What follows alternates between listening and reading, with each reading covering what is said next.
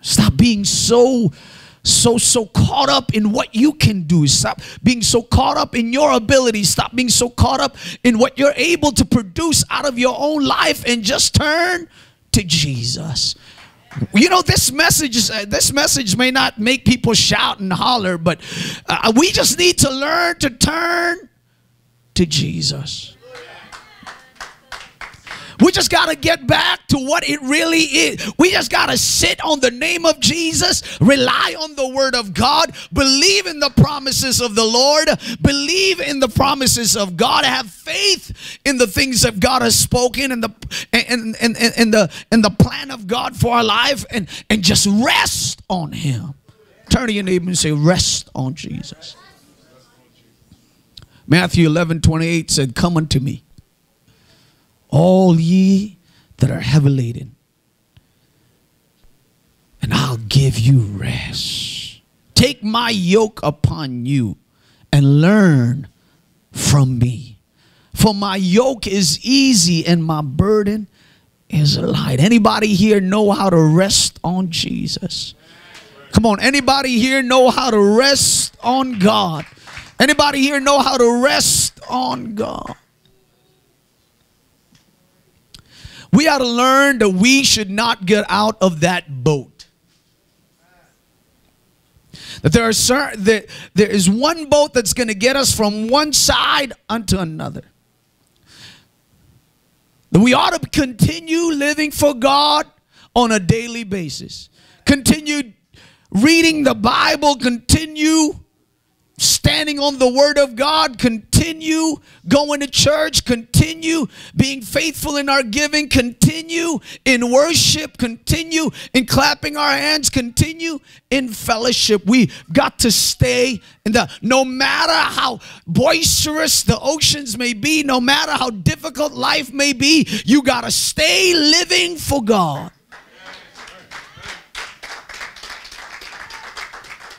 Hallelujah. We've got to stay living for God. We've got to stay transfixed on doing what we know. I don't care if you've been doing this for a long time.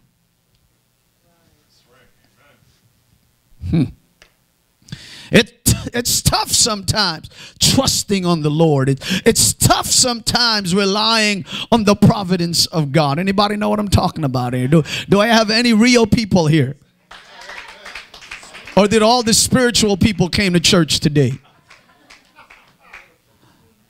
It's difficult sometimes to believe that God heals. It's difficult sometimes to believe that God provides. It's difficult sometimes to believe that God will give you back more than what you gave to him. It's difficult sometimes to lay down a portion of your finances and say, God, I trust you in this, and everything else is collapsing. It's difficult sometimes to just trust in God. But I want to tell you something. Get in the boat, stay in there, because that's what's going to get you to the other side. The same God that started your journey, the same God that quickened your spirit, the same God that turned your attention from the world unto himself, that's the same God that's going to get you to the other side. That's the same God that's going to get you to your promise. That's the same God that's going to do the things that he said he was going to do in your life. You hang in there. Turn to your neighbor and say, hang in there. Word of God tells us here that he sent his disciples to get to the other side, and he was going to meet him in the other side. But the ship was in the midst of the sea, tossed with waves, for the wind was contrary. Everybody say, against me. The wind was contrary. The wind was against me. I've never sailed a boat, Brother Ben. I've never sailed a little boat, but I've been on a kayak. I've been on one of those rafts. And man, when the waves are against you,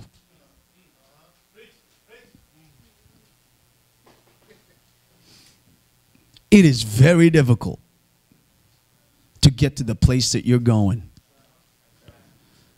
I've toppled over, Mark. And we hung on to those canoes for dear life. Right? Tipped over. And you know, I'm short. So I can't touch the ground. And I'm holding on. Oh, God. Ever tried bringing a canoe that's tipped over onto the shoreline when the waves is going this way and you want to go that way? You never just go straight. Because if you go straight, you'll end up this way. So you have to go up to go straight. The Bible says the wind was contrary to them. Somebody said, look, it's not the wind that is a problem. It's how you respond to the wind. It's not the wind, it's the setting of the sail, somebody said. So the wind was against them, and life sometimes will come against you in full gale. Sometimes your mind would say, man, I don't know if I should go to church this week. This time is tough. I need to do this. I need to. If I could use my tithes this week. Uh-oh. Uh-oh. I know I'm speaking to somebody now. Nobody likes talking about money in church because it's about my money you're talking about. If only I could use it a little bit. God don't need it. He doesn't. We do. God don't need it. I'm just going to use it a little bit and put it because it's difficult sometimes. Man, I'm running late. I can't stop to pray right now.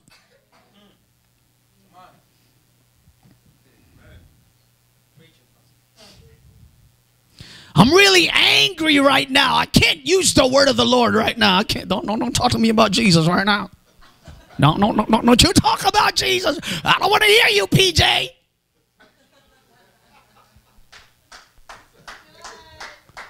Somebody say amen. Don't use the word of God on me right now, please. The wind is boisterous. The wind is contrary. The waves are against me, but I've got to stay on the boat.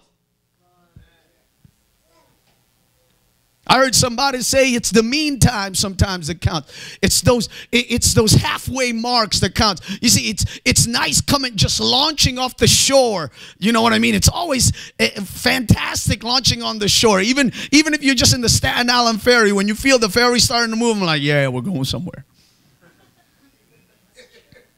But in the middle of it, you're kind of like, okay, when are we going to get there? Anybody here ever heard their son or themselves say, are we there yet? My girl seemed to have picked it up from I don't know who. One of the devils spoke it into existence in my children's life. And now every time we drive, are we there yet? Are we there yet? Are we there yet?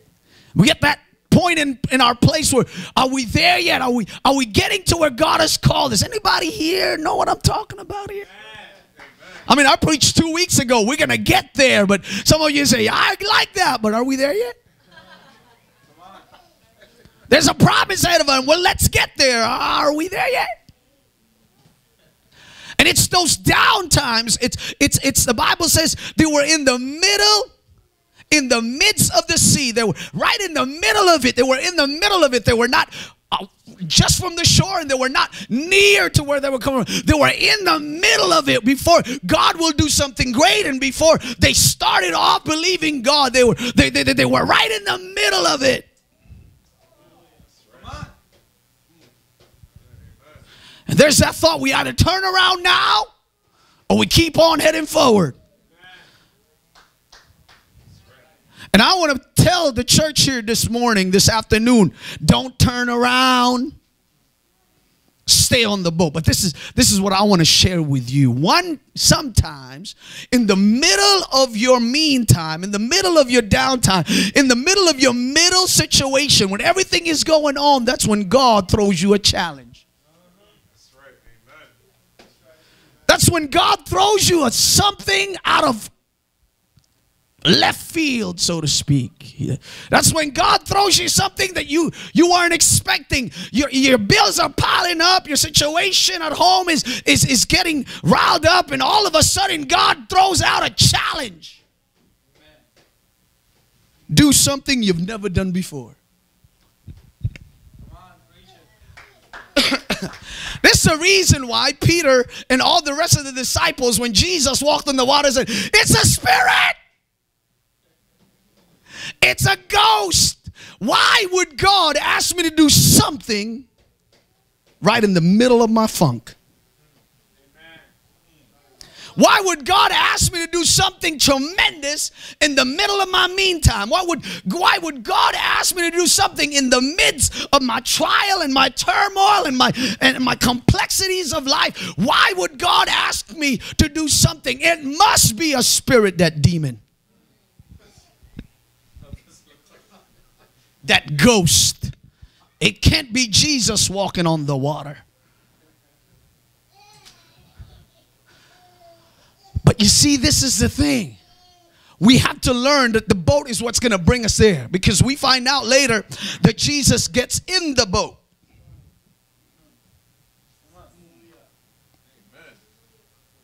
To me, he's not going to leave us nor forsake us. He was walking on the water.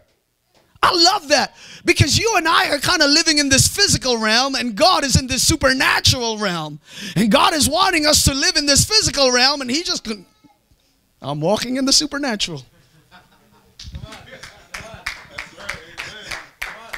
Here we are riding this physical boat in this earthly boat, and God is doing the supernatural. Hoo-la-la. And you're kind of just like, "Hey, God, I'm rowing here. I'm rowing." Yeah, you'll keep on rowing. Because I'm God. I can walk on stuff that you can't walk on. But in the midst of your difficult times, in the midst of your trial, in the midst when you're ready to give up and ready to quit, God says, "I got a challenge for you, Jones. Would you believe that you're able to do it if I call you to do it?" See, we'll never find out if it's the Lord calling us to do something extraordinary and something tremendous unless we say, "God, if it's you, let me do something I've never done before. God, if it's you, let me do something out of the ordinary. God, if it's you, then let me do something that I could never imagine, that I could never do on my own. God, if it's you." Hallelujah. Somebody got to cry out, "God, if it's you. God, if it's you." Hallelujah. In the midst of your trial, when you're talking about layoffs and you're talking about buildings closing, and God begins to open doors, and you're like, "Oh my God, I've never done this. I've never been here. I've never thought about this." God, if it's you. I need somebody to turn to your neighbor and say, "If it's God."